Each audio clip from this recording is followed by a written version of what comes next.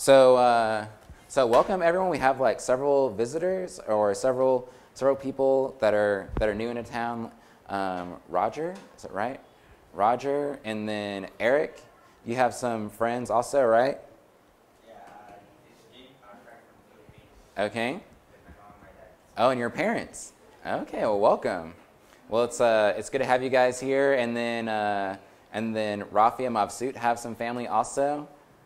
And what are their names? My name is Sunil, and her name is Najma. Sanil and Najma. Najamal. Well, welcome. It's good to have you guys, and it's good to see everyone returning once again. So this morning, since we have just a little shorter time, we won't go too deep into things, but I want to share just a little things that have been on my heart and mind lately. As some of you know, Michelle and I will make a return visit soon back to the States, and I've been getting ready just for things with that. So the next I don't know, while I teach in here until then, I'll probably be sharing things as I'm preparing for back at the States in terms of what we're looking at with church planning and discipleship. And a lot of it's like things I already talked to you about, since I really love talking about empowering others just in our walks with Christ. So I'll be looking at that some, and I've called it just Replicate is the series on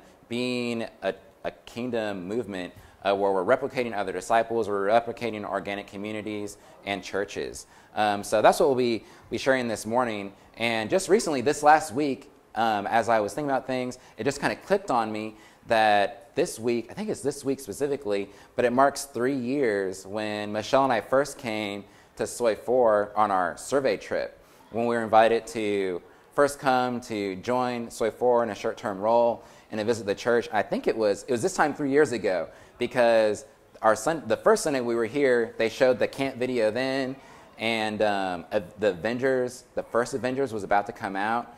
I'm a big comic fan, so I was really excited about that. And I taught in this room for like the first time with you guys. So here's some of us there, and I think some in the group at the time weren't baptized yet. Some of you maybe didn't live here yet. So just kind of cool throwback to see what's happening with our group of foreigners within this congregation is always a neat and exciting thing. So and I love just too how active you guys are as well in the church, which is an important thing in the kingdom. As Church of Christ, we believe in everyone having their own ministry. Sometimes they talk about it as I don't want to say something too fancy now, but like plurality of priesthood, or everyone has a priestly ministry. Because we don't have one person that's pope or priest, right? Because we believe we can all intervene in our relationship to God, right? Jesus has opened us up to that. And all of us as members, we all are called to our own ministries. And I think that you guys do a great job of that here. And I'll share a little bit more of that later on. So for us, as Michelle and I, as we look forward and doing things, and really as I've been studying, I studied, it's kind of boring, but in America, I studied mission work in school and Bible stuff. And a lot of people write about it. As I mentioned, there's endless books about it, but really they all talk about a similar thing. And in today's world, as we look forward, one of the things that we realized that we needed is sustainable methods, right? And looking at helping churches grow in a way that will last, having fruit in this world that lasts and sustains itself, right? That God is leading through his Spirit. And as we look at that in Scripture, we normally draw out about 7 stages of this, and that has to do with preparing the soil. As we go into a place where we're spiritually preparing that area for God, we plant the seed of the gospel as it takes root in that community, and digging deep roots that as a church we're connected with our communities. Our community knows us. We're familiar with social and spiritual needs within our communities, and growing out strong branches. We talk about growing up as disciples, that we're growing in our leadership, and we're growing in our ministries as we reach out into these communities to the glory of God. And ultimately, we want to be people that are producing fruit And this fruit is in terms of, like we talked about in the past, disciples. We ultimately want to be making disciples that make disciples that are gathering in congregations. And as we do this, we're living in organic body life together. We're sharing life together as a church and as a family, as a mature body. And then the last and ultimate goal is to replicate. We replicate it. We plant new churches. We plant more organic communities. So we'll be looking at some of these. I don't know if I'll be able to go through all of them, but this has to do with like the forerunner before that. You know, as we talk about the church, and as we talk about life in general, one of the things that we often, it's important for us to think about is, what's the point? I recently watched a video. It was a young girl. She has a YouTube channel, and she mentioned, you know, what is the meaning of life? What is the meaning of life? And sometimes people get really down on, life doesn't have purpose. You know, what are we here for? Right? Sometimes we get the headache. You know, what is our purpose? What are we here for? And it's important to know our purpose, because without knowing the purpose, we're not going to fulfill it, right? If we don't know the goal, we're not going to meet it. And as a church, we need to know the purpose for us as a church as well, right? What is our purpose as the body of Christ? And so I want to talk about this a little bit this morning to just kind of clarify these things a little bit. I think sometimes as we think about, I guess I already put this up. Let's go back real quick and we'll talk for a second. So as we think about purpose and our goal as Christians, what would you guys say that is? What comes to mind?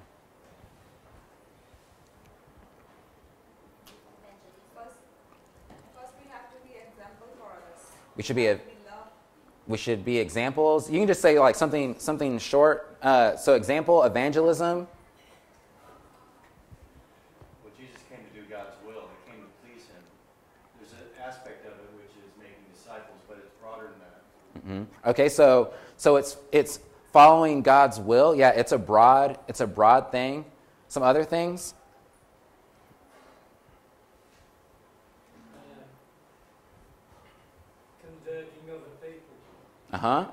Reaching others. Let's get some more. You can just spit it out. Service and showing love. Service and showing love. This is really good. Sharing experiences. Sharing experiences. It's really interesting. Jesus went through all the towns and villages, teaching, preaching, healing, and serving. Mm-hmm. He was an itinerant preacher. Yeah. As he enters the synagogue that first time, you know, he talks about how he's going to be engaging in liberating the captives. These are all really good. You know, we might say, you know, we need to be gathering, you know, come to church. We know we need to be in our Bibles, right? We need to be giving, sharing time together. A lot of times when we talk about these things, we look at this, and sometimes we see it as our one goal. And one danger, like Mark said, is sometimes when our only goal is reading the Bible, let's say, you know, we say ultimately our end result, we want to have people reading the Bible. And it's good to read the Bible, right? Is it good to read the Bible? It's good to read the Bible, right? But does everything it means to be a Christian mean read the Bible? No. You know, it's good to sing songs of praise, of encouragement to one another, right? But does all it mean to be a Christian is singing songs? No. So when our goal, when we don't see the full purpose, sometimes we can miss it. You know, if we're shooting for the full purpose and all it is, oh, I just need to sing, you know, how great thou art. And we wonder, oh, why aren't things going in my life like this says it should? We can get frustrated and upset when we don't see the results in our life that we see we should have in Scripture, when our goal isn't as big as what God calls it to be, and when our goal isn't that mark that God has set out for us. So I think ultimately one area where we get things confused in this, especially, is our mission as a church and our purpose. And I feel like they're very similar, but it's a little different. Like Mark just mentioned, I want to clarify that some. I would say ultimately our mission as a church, we know it. A lot of you touched on that, is discipleship, right? As you look at Matthew 28, you can open there, but as Jesus talks about how he has all power and authority, he commissions the church, right? He says, you know, all things have been given to me.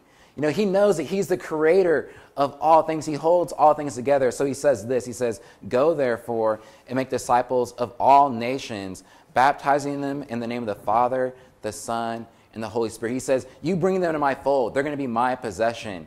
Father, Son, the Holy Spirit. He says, you teach them to observe. That means you teach them to care about everything that I've taught you to care about. And he says, remember, I'm with you always to the end of the age. He says, remember that in this mission, I'm always there with you. You're not on it alone.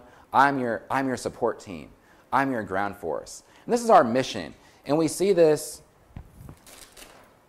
I had a notepad, but we see this other places as well. When you look at Mark 16, you think about John 13, as he says, a new command I give you, love one another as I have loved you. And it says, by this, all people will know that you are my what? That you are my disciples if you love one another. So this also has to do with fulfilling this mission. This is an objective, right? Is discipleship. And this love for one another, how we're living out our discipleship and bringing others into God's fold. Now that's our mission, but in reality, our purpose, it's wider than that. Because this purpose, when we think about it, this goal is new in the overall plan of God, right?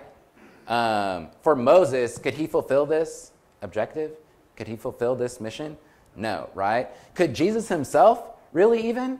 Not exactly. Like what Mark said, we see early in the book of Mark, it says Jesus went about preaching and teaching the kingdom of God was coming near, right? So he's telling people to repent. But he was fulfilling God's purpose. He was fulfilling his will, but this is our mission now. So the overall purpose is much broader, and I want to talk about that a little bit here. It's really good you mentioned that, because sometimes we get fixated on this mission and then it takes on a life of its own. But if we don't put it in the greater context like you're doing now of the purpose, then even in our mission, even in doing the right, wanting to do the right thing, it can lead us astray and we can miss the big picture. Exactly. So I think it's really important, because there's a lot of groups out there who are very active in their mission. The Mormons, they're very active in their mission, and yet a little concerned about the overall purpose. Yeah, and thank you, Mark, for that reminder. And that's why I want to talk about this, is as we talk about anything within the church, you know, ultimately we want to be funneling up to this purpose, and that's praise and glory to God. And is what we're doing as disciples, is it bringing praise and glory to his name? And our steps along the way, is it helping us get there, basically? So as we look at this, you can turn to the book of Ephesians. I want to look at a passage in Ephesians because a lot of the New Testament is about this. We'll see it in a little language, but I think that what Paul says at the beginning of Ephesians especially emphasizes this point in God's overall plan for man and his purpose for the ages. So in Ephesians chapter 3, if you can look, just look here at your Bibles as you turn it open. Mine is you look through 3 through 14. I'll go ahead and read that. And just to give you a little context, when Paul wrote this letter to the Ephesian church, this is one big subject. Some of your Bibles might have a note, but verses 3 through 14 in Greek is one whole sentence, which is long, right? I teach English sometimes. I was an English major, but I know a run-on sentence when I see one. You ever heard of a run-on sentence? You know, it's like, and they went to the store to go buy some food, and they walked over there. You know, it just like keeps going and going and going. You're like, all right, where's your period? And Paul doesn't add a period. You know, Greek didn't use it, but the whole thought is just this one thing. And we're going to see this theme. I want you to focus for what overall theme do you see in this passage as we read through, okay? So starting in verse 3, he says, "Blessed be the God and Father of our Lord Jesus Christ, who blessed us with every spiritual blessing in the heavens in Christ. He chose us in him before the foundations of the world to be holy and blameless in his sight. In love, he predestined us to be adopted through Jesus Christ for himself, according to his favor and will, to the praise of his glorious grace that he favored us within the beloved. In him we have redemption through his blood, the forgiveness of our trespasses, according to the riches of his grace, that he lavished on us with all wisdom and understanding. He made known to us the mystery of his will, according to his good pleasure he planned in him, for the administration of the days of fulfillment, to bring everything together in the Messiah, both things in heaven and things on earth in him. In him we were also made his inheritance, predestined according to his purpose of the one who works out everything in agreement with the decision of his will, so that he who had already put our hope in the Messiah might bring praise to his glory. In him you also, when you heard the word of truth, the gospel of your salvation, in him, when you believed, were sealed with that promised Holy Spirit. He is the down payment for our inheritance, for the redemption of the possession, to the praise of his glory. So I want you to take just a minute and look over this passage. As you're looking at it in English, whatever language you're looking at there, Chinese or Urdu, I don't know what you're looking at. But as you're looking at that, what themes do you see pop out? What words are repeated there? What do you see as his overall point? Blessed, chosen, adopted, included. This is everything we have in Christ. Mm-hmm. Yeah, he says he's talking about choosing us. That's all leading up. There's like this usness there. I'll put us. Hopefully this is dry eraser. Okay, there's us. There's this theme of us as the church. In church, the Greek for church is ekklesia, which means the called out. It's like the chosen. So there's this chosenness there with that. So yeah, what else? What are other themes there? Yeah, there's a lot of blessing. He says every blessing. It's pregnant with blessing. Yeah, I like that. Blessing. God's will. The will of God. And it's all in Christ, right? I mean, this all centers on Christ. It all centers on Christ. I like that. Christo, sometimes we say Christocentric. It's all focused on Jesus. Okay, it all points to Christ. Anything else? Made known to us the mystery of his will. The mystery of his will. Yeah, as it talks about will, it also talks about purpose, mystery. There's this revelation of this thing that was once kept hidden. Okay, one more thing. There's one more thing missing there. It's another big one. When we look at Christ too, it repeats the term in him we have these things, as it's all focused on Christ. But then another thing is glory, right? There's this theme of glory. Look here, look back with me as it talks about leading up to just that last verse. In verse 14 it says, that he is a down payment of our inheritance. That's the Holy Spirit for the redemption of this possession, to the praise and glory of God. And then again in verse 12 it says, so that he who had already put our hope in the Messiah might bring praise to his glory. So there's this emphasis on all these things. It talks about the overarching plan of God. The goal was to bless, to send the Spirit to empower the church to the praise and glory of God. I have this little picture on here that kind of gives a zoom out as Paul is explaining this overall picture, like what Mick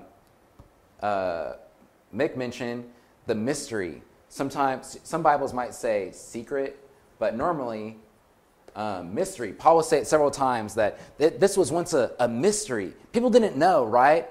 And when they thought about, one day that the Messiah will come and he's going to do something, they didn't know exactly, right? They wanted the kingdom of God, but they're like, we're waiting for this Messiah, we're waiting for these promises to be fulfilled. They had this there, but it was all mystery. Mystery means question marks. They didn't know what was going on, basically, right? But Paul is explaining this overall plan of God. And Paul says that it began before time did. That as God looked at it, it wasn't like, oh yeah, I think I'll make earth, let's do it weird, let's make light and darkness, and then we'll do it this way, and now we'll make the planets, and we might as well put people there, and let them have free will and give them some trees. And then, let's give them some law. Let's see what happens. Oh, it looks like they're really bad. Let's keep fixing things. It wasn't just he's making up as he's going along. Okay? Some will say this. But he's not making it up as he goes along. He says that God knew the plan before it began, that he'll create this world. He knew that we would fall as man, that he would have to send a promise, right? That was first given to Adam and Eve in the garden. And we see that promise renewed time and time again with Abraham, Isaac, Jacob, and Joseph, right? And ultimately to the law. And there's all these prophets that talk still about this promise ultimately being fulfilled, where this heir, this son, will crush the head of Satan and unite us back again with God. And as this passage points at, the goal of it all, everything is pointing to Jesus, right? The plan is fulfilled in Jesus. Some scriptures will say that his death one time for all time saved us, right? It was a cosmic event. It changed all time, everywhere. And that now, after the cross, we can come to him. We can now be fully connected with God, the church here in this world. So there's this overall plan that's revealed, basically. This thing that was once a mystery. Mm-hmm. So, when it uses the word predestined, does it mean that it was always planned before the beginning of everything?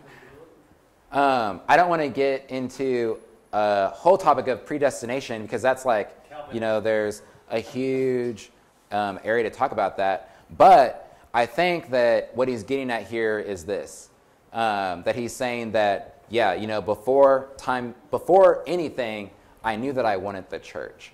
And I personally don't think that means that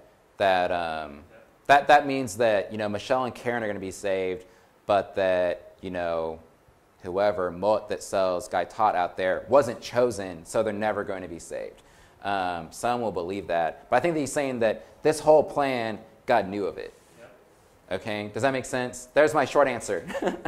Okay, because some will say, as you asked, some will say some will never ever be saved because God never wanted them to be. And we don't see that in Scripture because we see that God is patient, wanting all to come to know him. I think we need to be careful about reading a word and reading meaning into that word because we hear predestination and we think certain things. But let the Bible define itself, and Jesus calls us to repent. So there's an aspect where we can change, and yet at the same time, he knew it before it happened. So there's an aspect of foreknowledge. Yeah. So as we look at this, this was once a cloudy mystery. Some people are like, why Moses? Why the law? What's the deal? These prophets, what are they talking about the Messiah? Paul's saying, here's the big picture. Basically, that Jesus would come, he'd start the church. For us, we're like, yeah, that's easy. But it was once a mystery hidden for ages, okay? And you'll see that other places. So this comes from a study. If you want to see more about it and outlining Scripture, I have some printed off in the office that I can give to you. But I wanted to show that this is that plan. And ultimately, he's saying, God's doing these things because he wants praise and glory to his name. We see that in the Old Testament. This theme is solid throughout all Scripture. As God says, I'm going to empower you, the few, to shame all these others for the praise and glory of my name. Not so that you as Israel will be known, but so that my name will be praised, right? And for us as a church, that purpose is still there. Look more, just a couple places, these other verses I have. Verse 22, later on, he says, he's talking about the church founded on Jesus as our cornerstone. In verse 21, it says, the whole building, oh, wait a second. Head over the church. I'm sorry, I'm in the wrong chapter here. He's put everything under his feet and appointed him as a head over everything for the church. So it's just like we saw in Matthew 28, he says, I have all things, and I'm going to bless you with it. I'm going to use these things for you. Chapter 2, verse 20, I think also. Built on the foundation of Jesus. Yes, exactly. So in verse 23, which is his body, the fullness of the one who fills all things in every way. So we as a church here on earth, we reflect the fullness. We should reflect the fullness of Christ Jesus lived out. And look over here in chapter 3, verse 10, as he talks again about Christ in this mystery revealed. It says in chapter 3, verse 8, he says, this grace was given to me. Paul's talking about being able to understand this mystery, because to him it was especially revealed. The least of all the saints proclaim to the Gentiles the incredible riches of the Messiah, and to shed light for all about the administration of the mystery. The administration of the mystery we're talking about is this big picture, basically, of these times before, of this mystery that was hidden for ages in God who created all things. It says this is so that means purpose. This is so that God's multifaceted wisdom may now be made known through what? Through the church. He says, this is so that all of this is so that it can be made known to all creation through who? The church. He says he's chosen the church, okay? Being made known through the church to the rulers and authorities of the heavens. So the effect, therefore, is cosmic. It's a huge effect on all of creation. So that has to do with our purpose. It's praise and glory to God. This is why he sent his son. It's to individually save us, yes, but it's to establish his church to the praise and glory of his name, so that we can redeem all things back onto God. So as we look at our purpose, when we think about, what is our purpose? Let me erase some of this. It addresses the question of why. When we want to know, are we connecting our purpose? Are we fulfilling our purpose? For some of you in your business, you might have a mission statement, a vision statement. You want to know why. Are we doing what we're doing? So that's what that has to do. Why? Why are we doing this? The answer is praise and glory to God. When we think about our mission as a church, that's our how, like what we talked about, okay? So our purpose, the why, it's to bring praise and glory to God. When we do things as a family, we do things individually, we can ask this question: Are we answering the why in our lives? When we look at our mission, how are we doing it? Are we engaging? How are we doing this? This making disciples of the nation. We see that Jesus opens us up to a lot of options. There's a lot of ways on how to do this. But ultimately, all things that we do should be connected, we see, with our mission and our purpose. And I really like what Paul says here in Colossians. Colossians chapter 3 and verse 17, as he says, whatever you do, in word or in deed, do everything in the name of the Lord Jesus, giving thanks to God the Father through him. This is one place where Paul talks about this, but he talks often about taking hold of the opportunity, living intentionally. And as Christians, we're called to this intentional life, right? We're not just like, I'm just doing this, YOLO here, you only live once here, might as well throw it all away here. We're driven people. We have a purpose. So whatever we do, we should be able to do it to the praise and glory of God. Whether that's our work, our time with our families, our time out for fun. Last night, I went to a bike event. I like cycling, and there was a cycling event at Siam Square, which isn't that far from here. So I was like, yeah, I'll go. And I was hoping to race. They're going to have a messenger bike, mimic race. And I was like, I might do it because I saw one before that I wish I had entered in, and they're going to have a sprint race. So I went out to the race, I competed, and while I'm at these things, am I reflecting? One of the questions that we need to be asking ourselves is, am I here at this place reflecting God? Am I bringing praise and glory to his name? And if the answer is yes, that means that doors are open for us to fulfill the mission. If we're bringing praise and glory to his name, God's going to open up opportunities for us to fulfill that mission. Doors are going to open up. So we as a church, I come back to this picture, we as a church, that goal is lifting up Christ, right, in our city, here in Bangkok, wherever it is that we are, we're lifting up Christ to the praise and glory of God as we take hold of that mission and reaching out to this world around us. And I think that we as a church, we're doing a good job at this. We do this. We encourage one another, and we take hold of ministry as God puts it before us. Let me see here.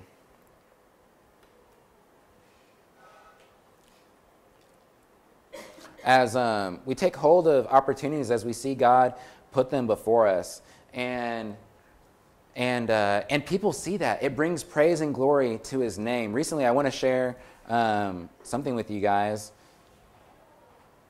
Here it is. Recently, someone that we know from the States visited here, and from the Christian Chronicle. This is a Church of Christ publication, and to tell some of the story of you refugee families and what you've endured here for your faith. And many people wrote us and gave feedback, and they said, we were so encouraged and by their faith that people were put behind bars, right? You were in prison, and your faith was shared around the world. And people were encouraged. They said, we need to do a better job of taking hold of this gospel. So simply by bringing praise and glory to His name, we've encouraged others. You've encouraged others to do the same.